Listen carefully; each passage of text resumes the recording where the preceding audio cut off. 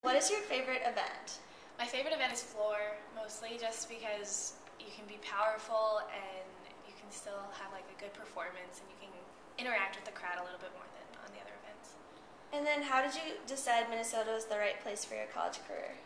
I really loved the family feel here and like just the people, the way the team interacted with the coaches, and it really felt like home, even though this is like out of state for me. It just felt like the right place for me to be. And then when you think about your first meet this winter at the sports pavilion, what are you most excited about?